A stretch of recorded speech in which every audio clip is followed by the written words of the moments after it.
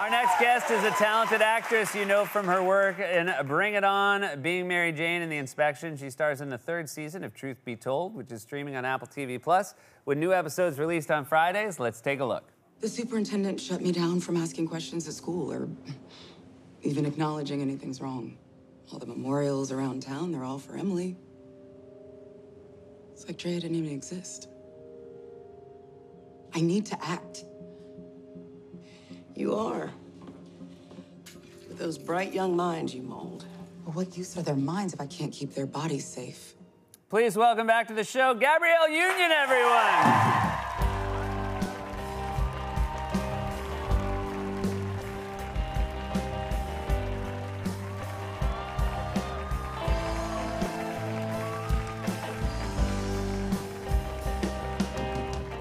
That's so wonderful to have you back. Thank you. That was a very warm welcome. Yeah, there's a very warm crowd tonight. Yes. This is a very intense show. This is the 3rd season of a show. Octavia Spencer plays a crime podcaster. You play a principal in an area where there's a lot of kids being trafficked. It must be a very intense thing to take on.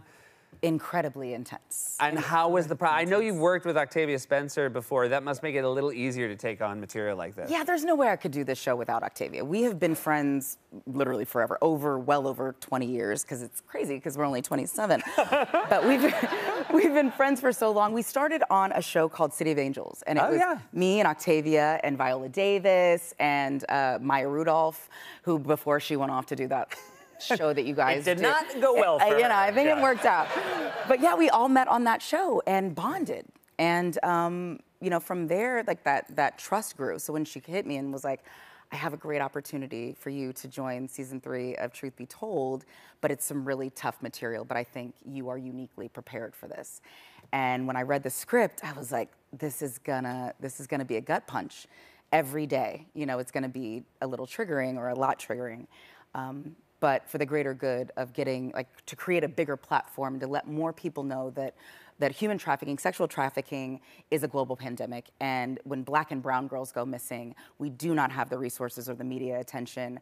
And we are often demonized and sort of are held complicit in our own abuse.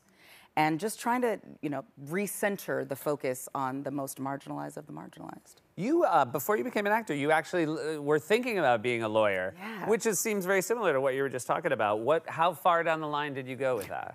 Well, you know, the thing about standardized testing, I was studying for the LSATs and not doing well at all. And I got an internship at a modeling agency at the same time as I was taking these LSATs.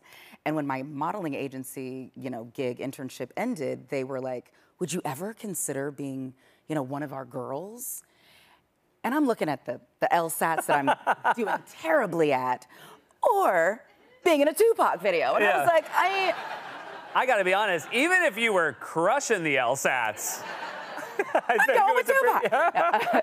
Yeah, so I went into the entertainment business and I kind of left the dream of law behind. Now, you have a 4-year-old, and I know it's very early to tell, but there maybe is a bit of entertainer in her. Oh, a lot of entertainer in her. She gave now I have a 6-year-old, I have a 4-year-old. I can't imagine either of them having the wherewithal or the nerve to give a toast at my birthday party, but your 4-year-old gave a toast? Oh, a full toast, like she has like she's Ayamla. So this is like, we're in Africa, it's late, we're in Tanzania, and she was like, Mommy, you are worthy. And it was like, how do you know I struggle with feelings of worthlessness? Like, but she never turned on a microphone. On a microphone in front of a crowd. Planned, or did she just kind of go up and ask the MC, I'd love to say a few words? Well, anytime a microphone comes out, she's like, yes, I'd like to have a word. And so we're like, Kav, what would you like to say? And we're thinking it's gonna be some cutesy toddler, happy birthday. But she was like, and for my 3rd point, and she had like, you know, the Dead Sea Scrolls of points she wanted to make. And, but no, she's very articulate and she loves to public speak and sing and do all That the is things. a huge thing, because I think even for people, even for children who go on to be performers, they have to get over that public speaking thing first. So the fact that she's already there. Oh, no, she's ready to do press. She's like, hey, Seth. Anyway, you are worthy. For my next song. My kids once very sweetly, right before bed, said, one day you'll be worthy, Dad. And I thought that was nice. They said one day. Something to be, something to aim for. And now you are married to, I know he's a former athlete, but every time I see the two of you together, I just want to say, two fashion icons are married. That's Dwayne Wade.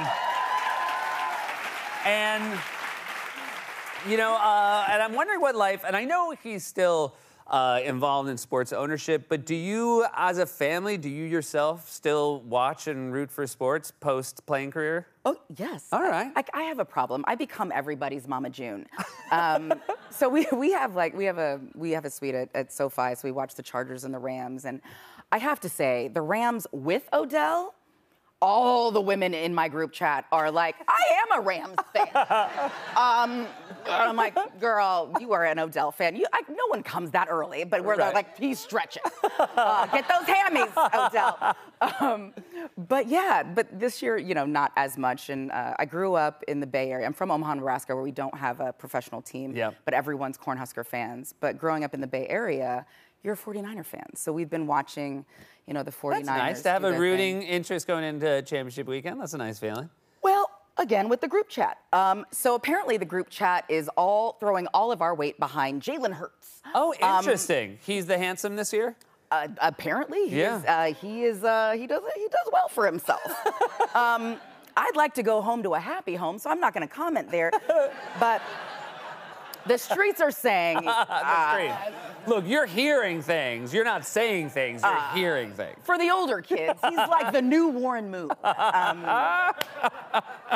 For the way older kids, or I guess just me.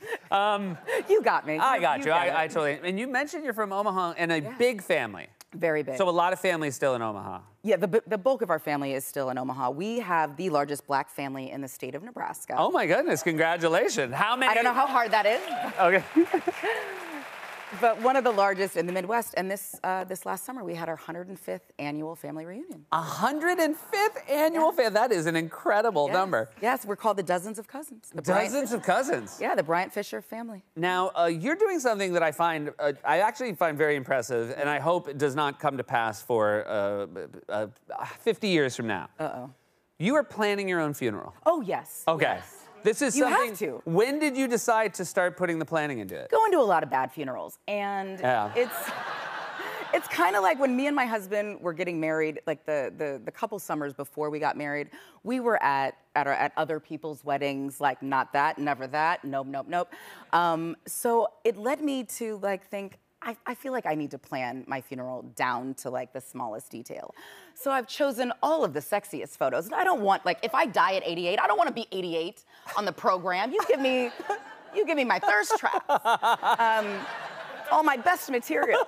But like I've got playlists that they have, like food. Like I want a good funeral. That's great. Yeah. And now, when you mentioned a playlist, are you constantly editing it? Like if you hear a new banger, are you like, oh, that's gotta be. So like we have a lot of Beyonce from the latest. Yeah. You know, you have to constantly update. Do you let her know? Or are you like, good news, you're on my funeral mix? Listen, when I showed up at her birthday, and I'm like, it's a circle of life, and I just want you to know that when it's the end for me, you'll also be there. So. That does seem like a thing that might be hard to hear, which is like, I'm gonna play you at my funeral. But there you go. I think that's very nice that you put that work into it, because I think that, you know, obviously when that happens, for your loved one that recently passed, you want to make sure you do it the way they did. Well, and I think we are closer to people than we actually are. Yeah. Have you ever heard yourself described by a family member and you're like, do you know me? Yeah. Like, at what point do you know me? I know, based on what I've heard, your daughter will be there being like, she was worthy. You know what? That's what you should really do. You should also write the speeches people give at your funeral. Just like, don't go off book. Yeah, like, I've prepared some remarks. Read that. Thank you so much for being here. It's always such a pleasure to see you guys. That's Gabrielle Union. Truth Be Told is streaming on Apple TV Plus with new episodes released on Fridays. We'll be right back with more Late Night.